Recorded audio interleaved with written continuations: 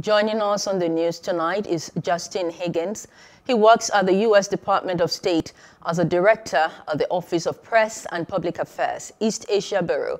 And we also have international affairs expert Paul Ejime. Gentlemen, you're welcome to the news now. Thank you for having us. Well, thank you for joining us. Justin Higgins, let's start with you.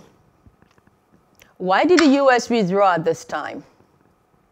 Yes, so Maureen, thank you for having me. I actually am a former congressional advisor, do not currently work at the State Department, but the United States decided to withdraw at this time because the agreement was made under President Trump, like your clip with Secretary of State Blinken so eloquently demonstrated, but also because of domestic political considerations. The war is not popular here in the United States. It's been going on for over 2 decades, and the time had come, the Biden administration had decided that whether or not we withdrew now or in 5 years from now, there wouldn't have been a material change on the situation in Afghanistan after U.S. forces withdrew. So those were the calculations that were made, and that is why we withdrew right now.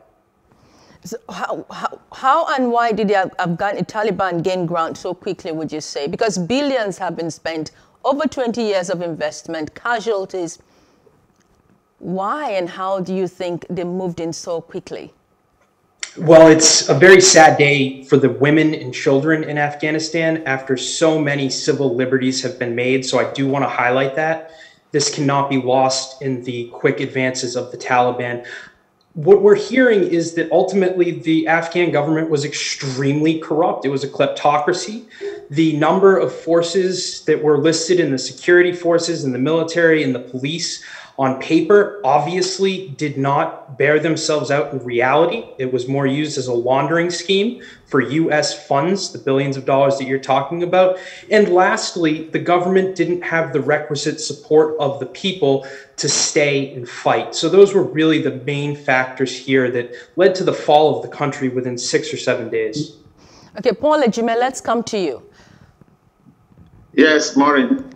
Yeah, so the Taliban have entered the country's capital, Kabul.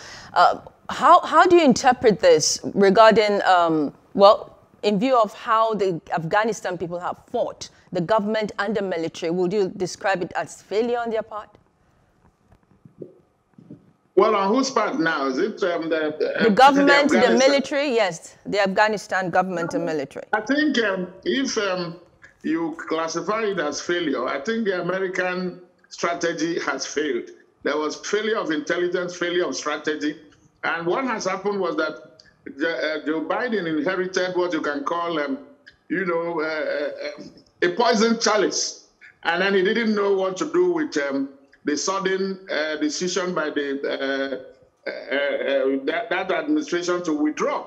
And then so when he took over, it was really, do you proceed with it or do you, so it was a catch-22 situation that Biden found himself. And this is the catastrophe that has evolved now. Imagine 20 years ago when American special forces were in Afghanistan, sacking and then putting the Taliban on their feet. Today, it is almost as if American forces and NATO, this is what is happening. They have all deserted, as it were, deserted the Afghans, and then leaving them with the Taliban from whom they had tried to, they will tell you they went there to save them. But they haven't done so. And that is the danger with, invasion. That is the danger with imposition of foreign forces on a sovereign. To leave, perhaps, this is an opportunity for Afghanistan to pick up the pieces. And then the Taliban will also know that... Hello.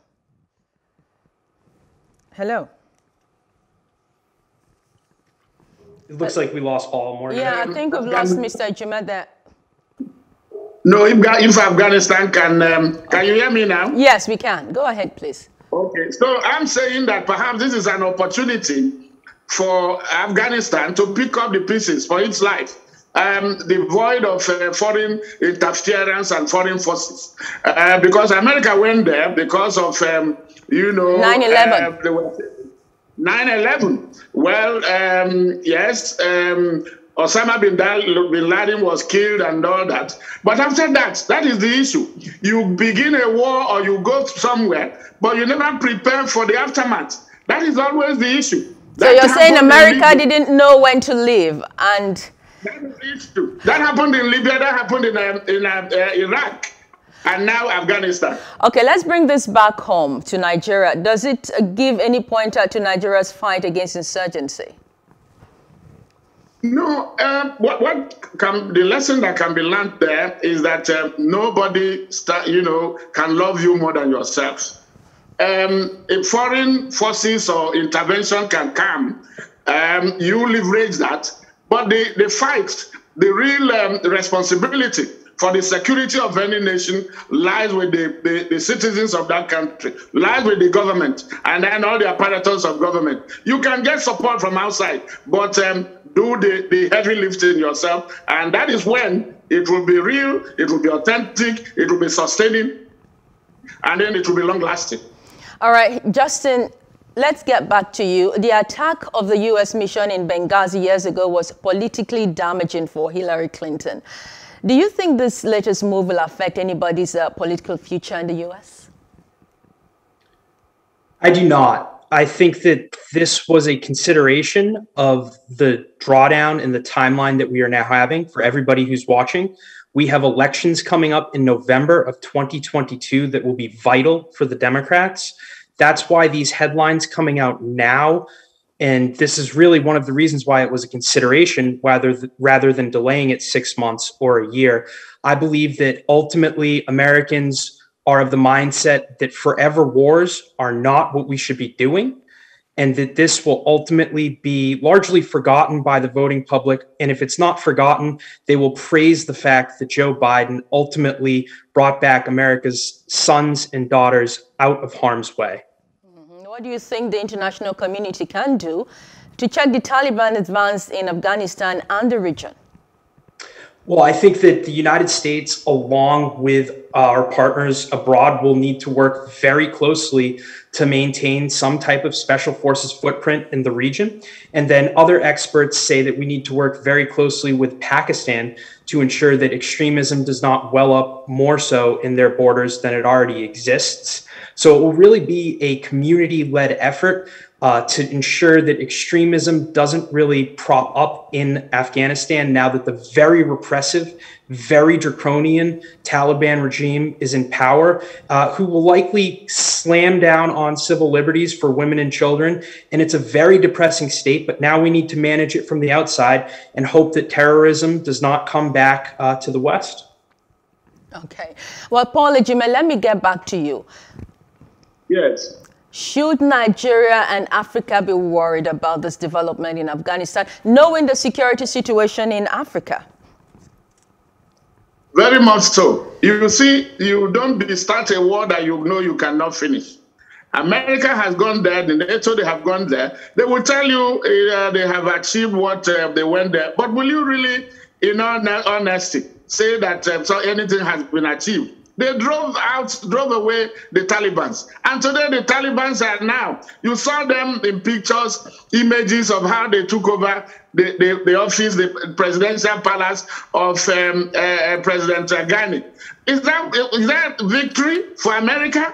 So what I'm saying now, and that should be the lesson, that governments in Africa should govern in a way they respect the rights of their citizens, govern according to international standards, respecting the rights of citizens, cater for the well-being, be inclusive, and engage, so that you have the benefits of democracy. Because if you don't do that, you will always leave room for insurgency like that is happening now, festering all over, and nobody knows how it will end. Today it is kidnapping, terrorism, insurgency, jihadist extremism. All are coming because of discontentment Let governments make sure that those as much as possible. It's not likely that there will be there is a war, that you have a space without conflict, but it should be minimized. Take care of the root causes of some of these insurgencies and insurrections. I think by the time you do that, the world will be a lot more peaceful, and go about the economic development and then taking care of the well-being of people. That is what government is all about. Thank you so much, Paul Ejima. Paul Ejima is an international affairs expert. Thanks for your time. I've also had Justin Higgins, who used to work, at the U.S. Department of State as a director of the Office of Press and Public Affairs East Asia Bureau. Thank you so much, both of you gentlemen. Thank you for having us. All right. Hello. Hope you enjoyed the news. Please do subscribe to our YouTube channel and don't forget to hit the notification button so you get notified about fresh news updates.